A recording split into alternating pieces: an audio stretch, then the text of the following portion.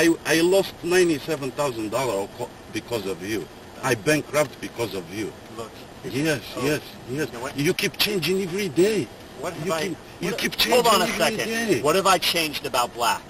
Huh? What You have I changed changed? the whole business. What? You dropped the prices. On black? Yes, you did. Bullshit. We started with $20. Bullshit. We started with $20. You know what? How much is the mile now? $2.75? You know what? What? Some people don't like to take responsibility for I their take own shit. responsibility. They blame everything But in why their you life on sending an somebody email else. for town card? Good luck. Ah yes, this story. The 2010s saw a distinct trend. A wave of classical industries were digitized upon a new internet platform.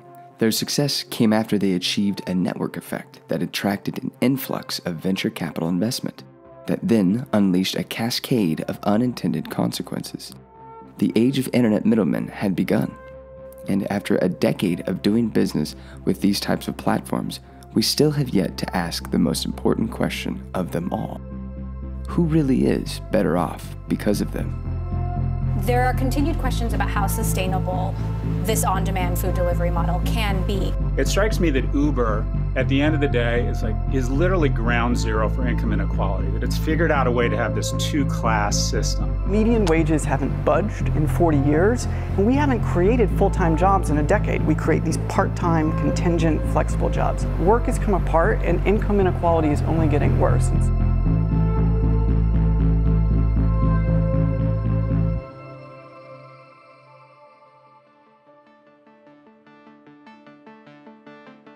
The internet giants we know today all came from humble beginnings. In our example of Uber, it began with only a few employees, but their biggest challenge was teaching both consumers and drivers to act in an entirely new way. Riders had been hailing cars for more than a century, but no one had done so by just using an app. This was the perfect situation that only money could solve. Uber received this money by convincing investors that they were different, as they were able to showcase they had the potential to scale exponentially. By taking this money, Uber put many new drivers on the road, which meant customers had a new, convenient transportation option that was, at the time, very affordable.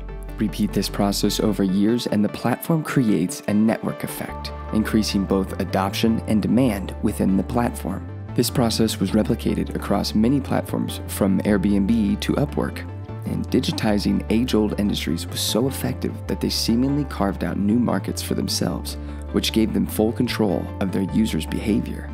But this dynamic eventually had to come into balance. Soon, Uber's investors wanted to see their return, which meant Uber was no longer so generous to the drivers. This is complicated, but it can be visualized by one simple graph. I give you the S-curve. As any new platform launches, consumers get an affordable or even free product, and in the case of Uber, workers were decently compensated in the beginning. This enabled user adoption to skyrocket, but as time went on, drivers' earnings began to drop as investors' demands extracted more from the platform.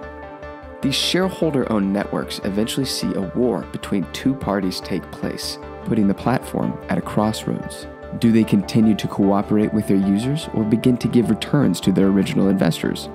Now, long-term across many platforms, this has led to more ads on Facebook, higher fees on Airbnb, and more money taken from your freelance gig on Upwork. And with these types of market forces playing out, one truth has always remained through hundreds of years of capitalism, and that is the customer gets what the customer wants.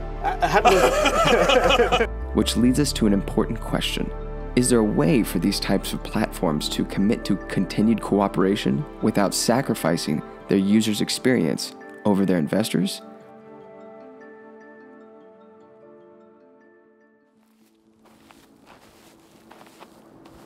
Deep in the Rocky Mountains, there's someone hiking along a trail wearing a sustainably sourced jacket made from the little brand known as Recreational Equipment, Inc.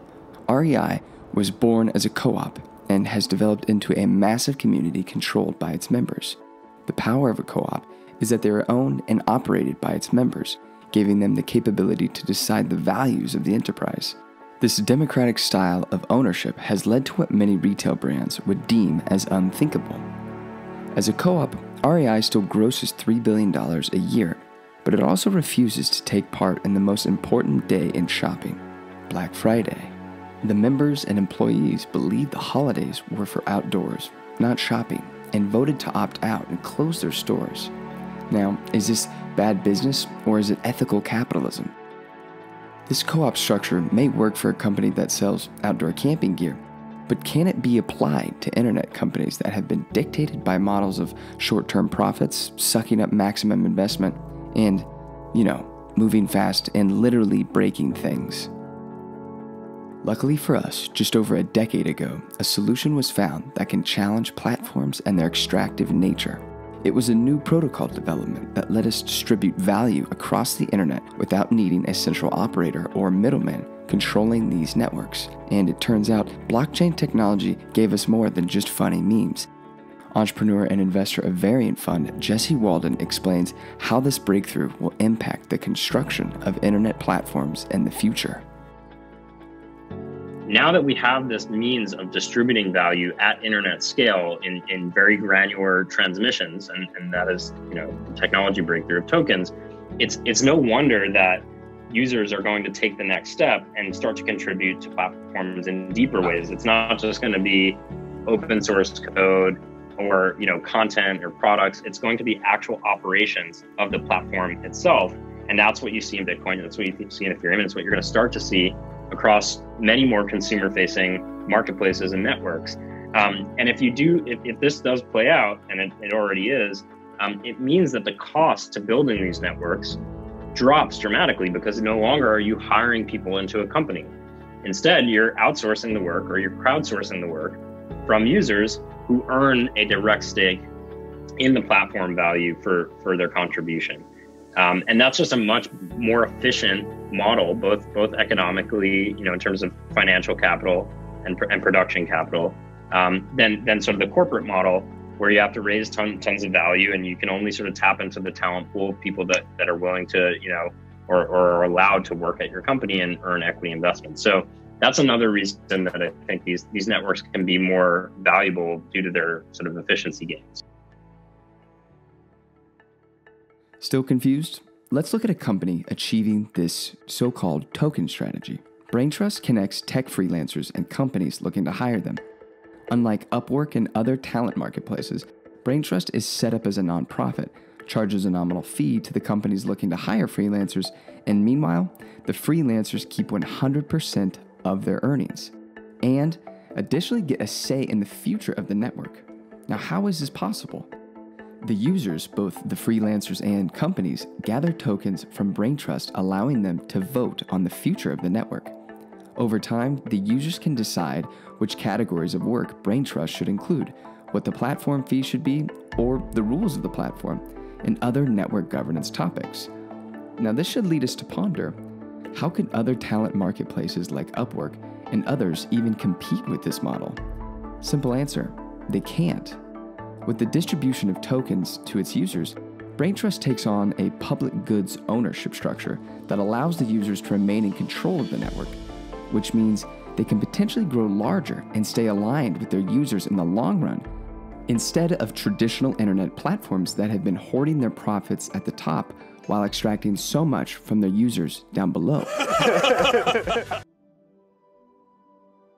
With this breakthrough, we've been presented the first real opportunity to slow the large networks who have exacerbated inequality. By distributing ownership and governance of internet platforms, we can open up the potential for a more equitable future to millions across the globe. As the world continues to be more nomadic and borders are crossed with bits instead of bodies, these platforms give us the chance to earn more and work on projects that leave us more fulfilled. By taking back our power from those at the top, the platforms and networks can once again create a new path for society, a path that points us to more opportunity and ultimately more happiness.